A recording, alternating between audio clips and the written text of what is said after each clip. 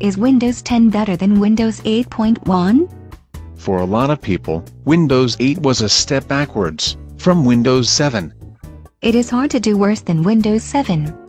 It had incredibly locked down administrative rights, and an updated interface a lot of people hated. Windows 8 was jokingly referred to as the iPad wannabe, with a tablet look that looked ridiculous on a PC. At least Windows 10 is free. Windows 10 is free if you're upgrading from Windows 8.1 in the first year it is out. Otherwise, you have to pay for it, just like a Mac user tired of Apple's proprietary everything. Do I at least get the Start button back?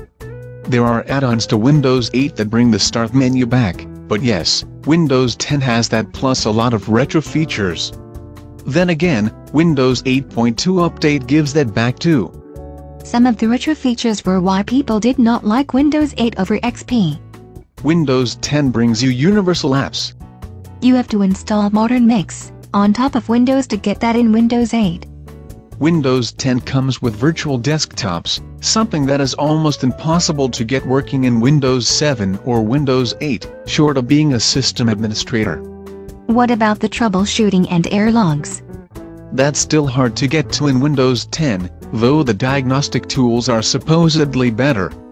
At least you get Task View. They stole that from Apple. Let's say they finally copied one of the better features of the Mac, also known as learning from the competition. I've heard Windows 10 has Cortana, the context-based search tool. It may be an improvement over Google, like bringing up the map to the restaurant you're searching for, plus the menu for the place. You do not sound too thrilled with it. Let's just say that it can come up like a cluttered version of a Google search. And you may not want a search log with all that information available to others. That's harder to delete than the Forget My Web history. It lets you save snapshots of screens and do a digital markup of them, while all the links are still active. At least if you print out the web page and mark it up, you have privacy. And Windows likes to save all the history, and even share it with Microsoft. The NSA has all that data anyway.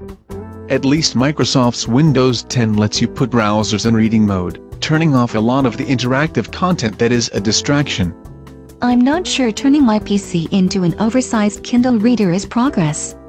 At least Windows 10 is progress over Windows 8, if you do not like a computer that tries to pretend it is a tablet.